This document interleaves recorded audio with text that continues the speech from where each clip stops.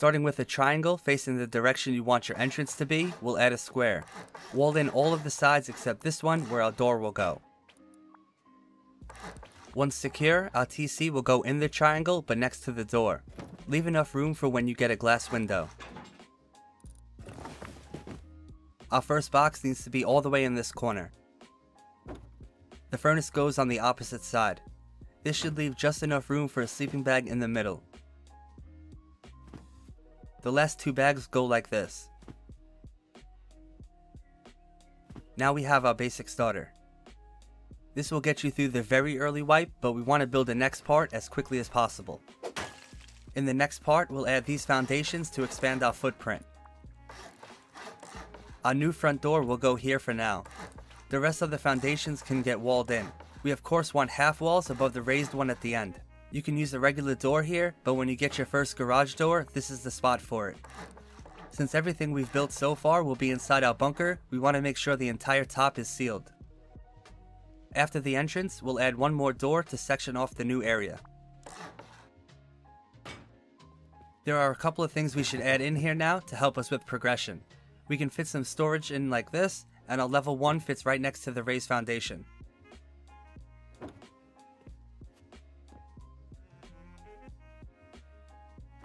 Now that we have expanded out, it's time to upgrade some things in the first part we built.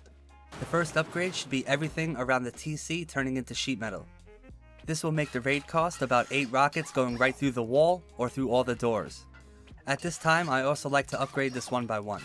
This isn't completely necessary until you have a garage door leading into it, but it is the best practice. From the outside, it is kinda obvious where the TC might be, but this can be built within 20 minutes of a fresh wipe, so people will not have enough boom to get in anyway. Also, this shape reminds me of something, but it's just not coming to mind. What does this remind you of? Keep it clean. Next will be the roof bunker, which will go on these foundations. Wall in this triangle, the top, and then this last wall should face this way. The roof itself goes on the end here. This is already a working bunker and can be opened by placing a twig triangle roof right here. Getting 2 garage doors in these frames should be your next mission. Since this half is sheet metal and this is stone, we want to start upgrading this side too. It's easiest to get rid of the level 1, start at the raised foundation, and upgrade your way back. Now remember to craft your level 2 before breaking the level 1. Once these rooms are fully sheet metal, we can add the level 2 into that triangle. Since a bunker is more efficient the more you upgrade it, let's sheet metal all of the pieces around it and the roof itself. When it's closed, it will cost 8 rockets to go through that. Next, let's add a stone triangle here to mark our elevator. Our new entrance will lead into the bunker, but will also be on the 2nd floor. We'll need a way up, so for now we can add a jump up on the back of the base. The half wall we build will have to be removed, so don't upgrade it past wood. Upgrade the remaining stone here, and then bring that triangle up 2 full walls of height.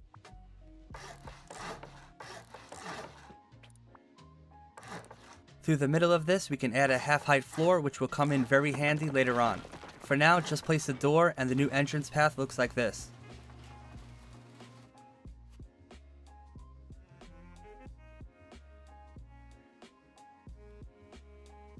Before you move past this part, you'll want to upgrade the entire TC room to HQM. Once we add the loot room, you won't be able to reach these walls anymore.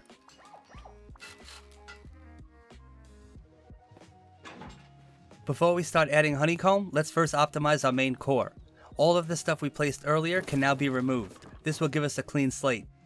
We'll need a half-height floor as a shelf for a loot room. We can use the build-up we built before to do this. If we add 2 triangles across the top here, we can bring a floor through the middle of this room.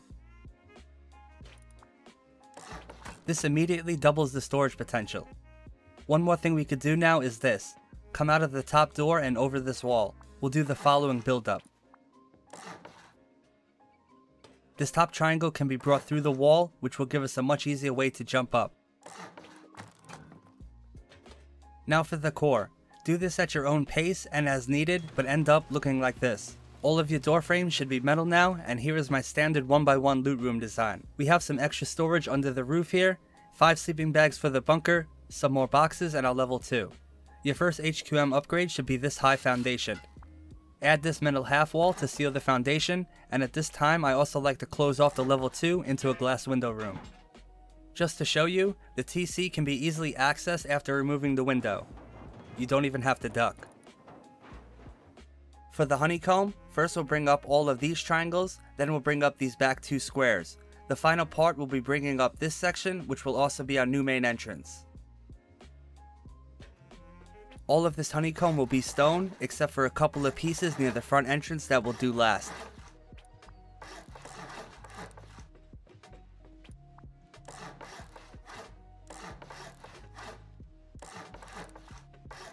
With the triangles in, the base should look like this. Now we'll build up the squares that are on either side of the garage door. Eventually we'll have to upgrade our elevator, but this extra stone honeycomb will be fine for a while. In case you were wondering, this is the final size of the footprint for the finished base. For the entrance part, we need to get rid of this half wall, and we'll want to add some sheet metal honeycomb to this indent. The middle wall here should face this way, although admittedly it's not too important. At the very front we'll use stone walls with both hard sides facing the triangle. The rest of the walls are normal. For the actual way up, we'll be using a triangle slanty roof right up the middle. Now we have easy access into our entrance, and the first floor is pretty much done, size-wise at least. Next we're going to add our second floor, which will be storage, utility rooms, our main door path, and more. Before we add walls, first we can upgrade above the core. HQM the 2 squares and these triangles, which are above all the important stuff.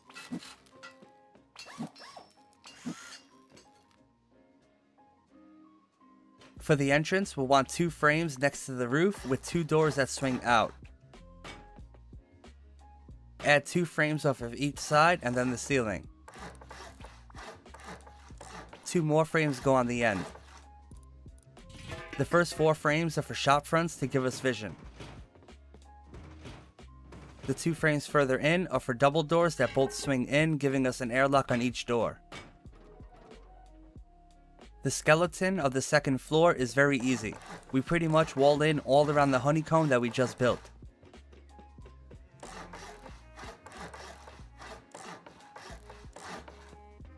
Next we'll add the ceiling.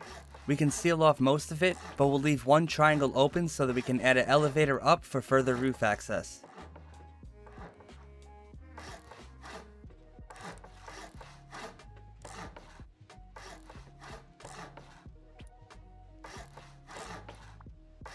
This here will be the location for our way up. We can wall these 2 sides and put a half floor too. Now it's important that not a wall, not a frame, not a nothing goes right here above this roof, or the bunker will never open again. For the door up here, you'll want it to face the same way as the opening right below. This should also have a half floor in it.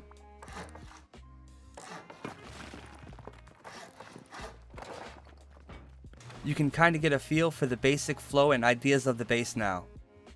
Now let's strengthen our front and semi-secure the rest of our second floor. We can add 2 frames to the front here, and a sheet metal wall closing off half of the base.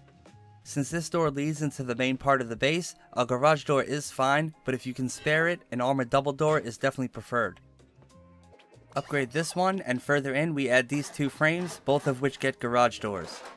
We will of course add more security up here, this is the bare minimum. The next thing I'd like to do is upgrade the elevator that leads into the main bunker.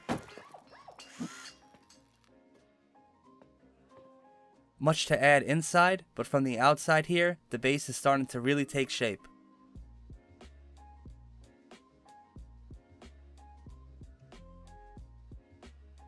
Before we finish the second floor, let's first finish the first.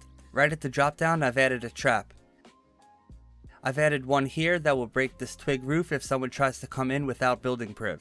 Nothing else needs to be added, but upgrading all of these walls to HQM should be done now.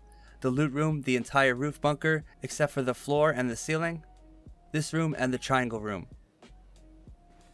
Once it's all upgraded and looks like this, the main core of the base is done.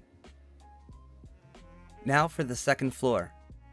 First, look at this elevator, and we want to wall off this square on each side so that it looks like this. Next, on the left hand side, we'll add a sheet metal wall here, and then upgrade and rotate this wall. This will be another loot room, so we'll give it a half height floor and a frame in the front. The garage door goes facing out.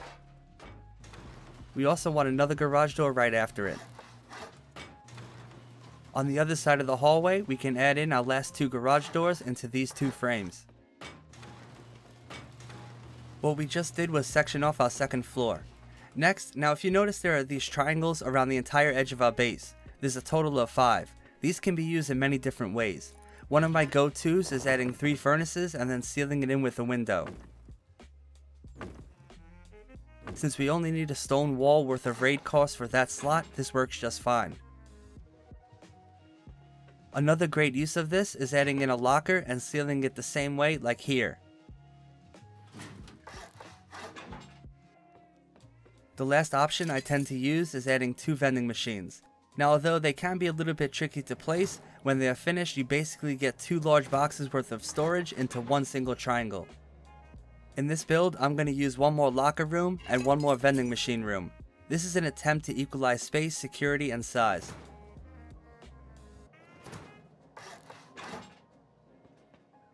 These are all great options to use in many different designs, and like I said, add what you need to your personal preference. With all this valuable stuff now on the second floor, it's wise to upgrade the ceiling. Now it is easier to do this from the top. Up here, this metal triangle should be HQM, and then work your way around the door, upgrading the main core footprint to sheet metal. You can upgrade everything, but it's not necessary. The base is almost finished now, we just have to add our top floor and helipad. On the inside there's a couple of more things I want to show you to add on to the second floor. I've added in a repair bench, sleeping bags in 2 places, some basic trio hallway stuff, a trap protecting the roof, and this loot room over here is my standard 1x1. If you don't mind your level 3 on the second floor, this is the best spot for it. If you want it to be in your main bunker core, rearrange this bottom room like this to accommodate. To build the Heli-Pad and Roof, first come out of the top door. Add a wall frame next to the HQM, then turn around and add these 2 triangles which are part of the helipad. This is going to be a very basic roof to keep the cost down. We're just going to add window frames around the entire part of the roof that is sheet metal, basically the main core.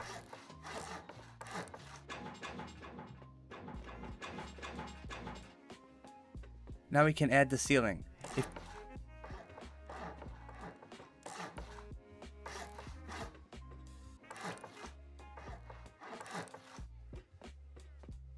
If you have a preference on where to put the hatch, just simply leave that spot open. If you're really dedicated, you will break this triangle and add a hatch here.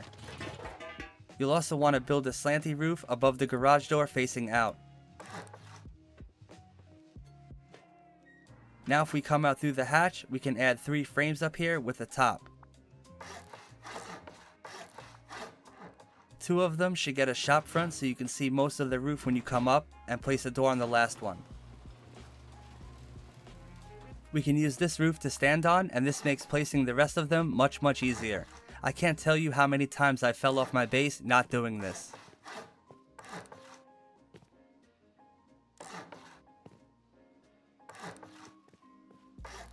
This will give you a bunch more angles to defend your base from.